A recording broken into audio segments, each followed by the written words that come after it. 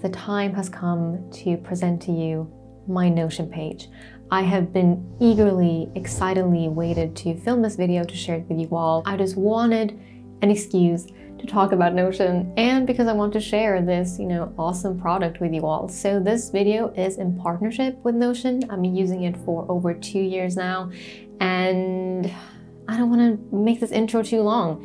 It's free to use. You can use a link in my description box to sign up, and all the cool templates I'm about to show you, I will put them in the description box as well, so you can use them for yourself. And if you don't know what Notion is, it's a space online where you can organize and plan and coordinate and create lists and have your calendar and basically anything that you can imagine all in one space. You can have it on your desktop or on your app.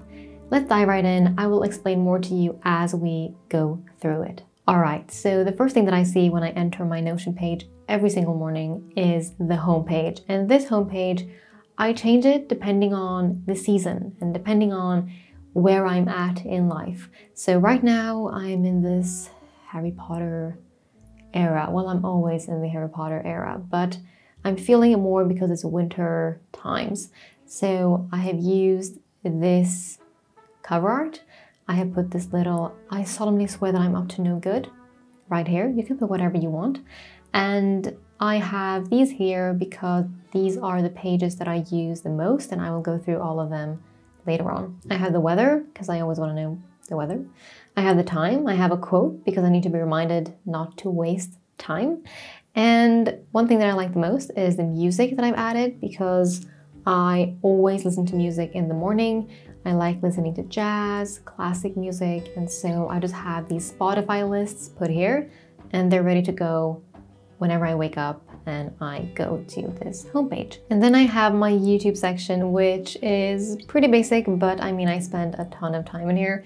So ideas and scripts, which is exactly what it sounds like. It's ideas that I'm dumping, that I'm working on, and that I have posted. And so in each of these, there is a little file or a page where I do my writing for the script. So let's say I would want to create a video called Notion Setup, which I mean I am. And then I click on it, and then maybe I want to have a page, and then I just start writing my script. Very easy. And then we have the podcast section, which is essentially identical to the YouTube section, but my podcast so far has been very unorganized, which I have loved. I just sit down with my mic, look around the room, think, what do I want to talk about this week? And then I just start talking, and voila, there's an episode.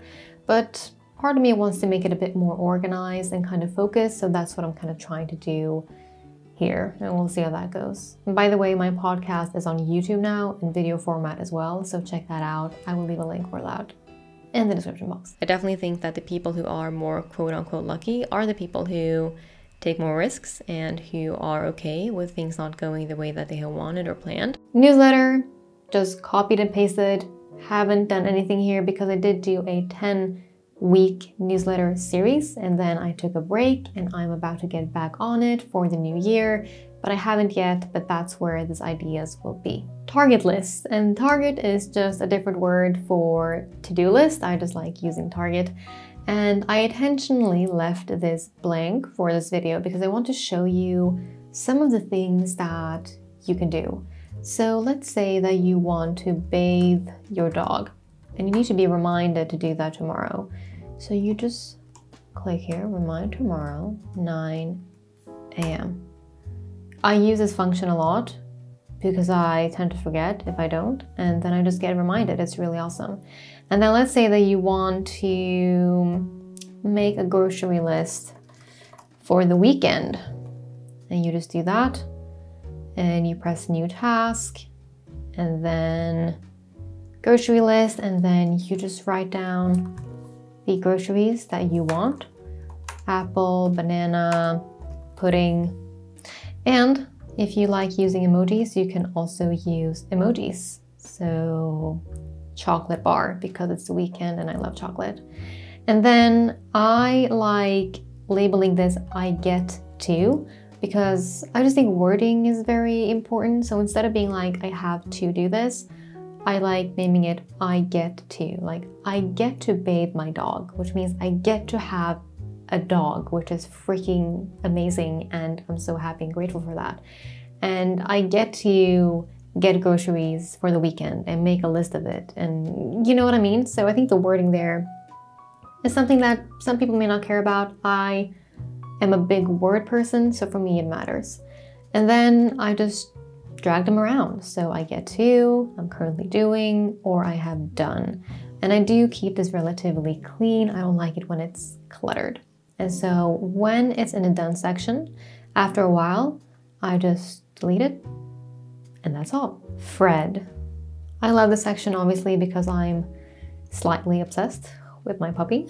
So journal. I have not been using this a lot. I use it for 4 days and then I stopped. And then we have the weight. This is really cool. I like to keep track of his weight. And so I have a timeline here, which I think is very useful. And it's just fun seeing the development. So this is his weight, totally exposing it. I hope it's okay, Fred. And then a timeline where I can see how his weight has changed in the form of, like I said, a timeline, which is just really cool. And then this section, which is rather new, which is where I can keep track of puppy care, basically. So brushing, training, bathing, and whatnot. And for you, it might not be puppy care. It might be, for example, for the new year, you may want to start meditating or doing yoga or eating healthy or learning a new language or whatever it might be. And so you can add whatever is fit for your life and your goals and your vision. And then you just click it off whenever you've done that. And that way you can keep track of how you're doing with whatever it is you have set up for yourself. And I think it's very convenient and it's just fun being like, oh yeah, I did that today. Click, and then it turns blue. I like that. And now we have a section that I think well, I have a top 2 in favorites, and this is in the top 2. It's the bookshelf. I love this page so much. Whenever I enter this page, I feel like I'm entering the library in Harry Potter, and who doesn't want that? So it's basically a list of books that I've read, books that I want to read, and it's pretty extensive because I like it that way. So first of all, there is the type of book. So it's very simple. I just Stoner, my favorite book, for example. I already have it. And then I add if it's a book or an article or a podcast or what it is, and then this is it's a book. Who is the author? It's John Williams. And then I add which year it came out, the genre, how many pages, if I read it or if it's to be read. Like down here I have couldn't finish because I just couldn't finish that book.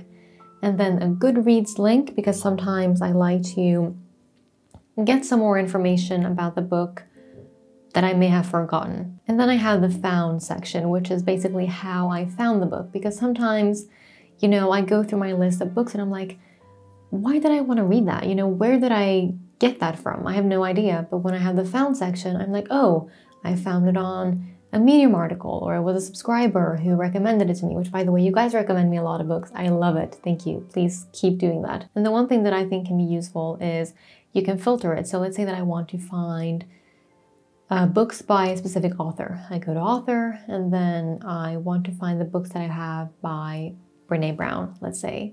And I see that there is one book here. Or if you want to find books based on genre, let's say, I think that can be pretty useful. And now this next page is my favorite page. So, you know, a new year is approaching and I have been reflecting quite a lot about this year, like I always do really, to think about, you know, how did this year go?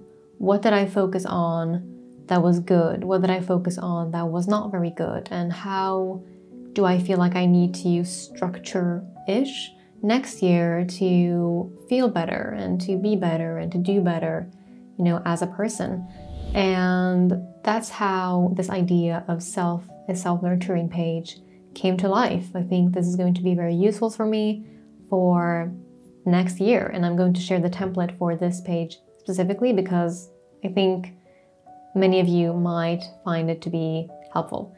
So it's basically a page where every day I want to have the option and maybe the encouragement to spend some time with these 6 different types of self-care, which are emotional, practical, physical, mental, and social. You can call it self-care, you can call it wellness, you can call it health, whatever you like. So for emotional, we have journal, art, music, theater, and then practical, which is things like budgeting or taking a class or organizing your closet. Physical, which is, walking, exercising, or taking care of your diet. Mental, which is reading, puzzle, museum, playing chess, and whatnot. Social, exactly what it sounds like, and spiritual, yoga, meditation, being in nature, and such things. And so this is not to put pressure on myself that I have to do these things, but it's to keep track of how I am taking care of myself, to what extent. Projects, I'm not going to get into that page because I will when the time is right. And then quotes, and we have Socrates right here. You don't have to use, speaking of Socrates, you can use any photo that you want instead of emojis for every single page. Notion is highly customizable, highly customizable. You can totally turn it into whatever aesthetic, vibe, atmosphere that you want, which is what I think makes it so special. And so we have quotes here that I just collect. I'm a quote collector. I used to not be. I used to not like quotes. I thought they were silly, useless, cliche, whatnot. But I've completely changed my mind in the past few years. I love collecting them. I am thinking of organizing my quotes into different categories for whenever I need a quote within that category. So, relationships and health and maybe purpose and whatever categories that I feel I collect quotes within the most. But I don't have that yet. Right now it's just a list of quotes. And then to buy, this page isn't super exciting, but it's very useful. Instead of having lists of different things in different places, I have everything in Notion, which is what makes it so great. So like things that I want to buy, I used to just put them in my notes app on my iPhone, but then I would have different lists and different things in different places, and it would make me feel confused and I would lose things. And so that's why I decided to have that in Notion as well. So obviously very simple. It's different categories. So I have Fred, work, clothes, skin/makeup, and for some reason a duplicate of the makeup. And now let me show you how you can actually organize these in different ways. So right now I have a board view, but I could also have, for example, a table view, and then it would look like this instead. So again, it's highly customizable. It depends on what you want, what you prefer, and you can play around with it. I mean, I spend quite a bit of time in Notion switching things up and changing it because I think it's fun. It's like a playground. And then meeting notes, not super interesting, but again, super helpful. Instead of having notes here and there and there, losing them and being like, what did we talk about in that meeting? And what was I supposed to prepare? I don't remember because I can't find the notes and it's in one of those pages here, but which page was it? It would all just become super messy, and now it's just all here instead. And then random. Random is the one place where everything is a mess, where there is no organization, where there is no structure, where I can just write down anything and everything, highs and lows, important and irrelevant, just whatever. It's in random. So for obvious reasons, I'm not going to go through that because I don't even know what's in there. I don't know what to expect. So let's avoid that. And that was all. I really recommend that you check out Notion. Like I said, it's free. You can use the link in my description box, and I will leave some templates that you can use for your page. And if I leave out a template that you would like to see, let me know and I will make sure to share that. And yeah, let's start off the new year on the right foot. I'm very excited to do that. And thank you again to Notion for sponsoring us today. And I will see you guys very soon. All right, bye.